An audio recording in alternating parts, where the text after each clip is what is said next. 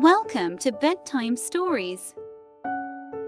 Ways to keep my body neat and clean. Wash your hands before and after eating. Wash your face daily. Brush your teeth after every meal. You use toothbrush and toothpaste to clean your teeth. Take a bath every day. You use soap and water to wash your face and hands.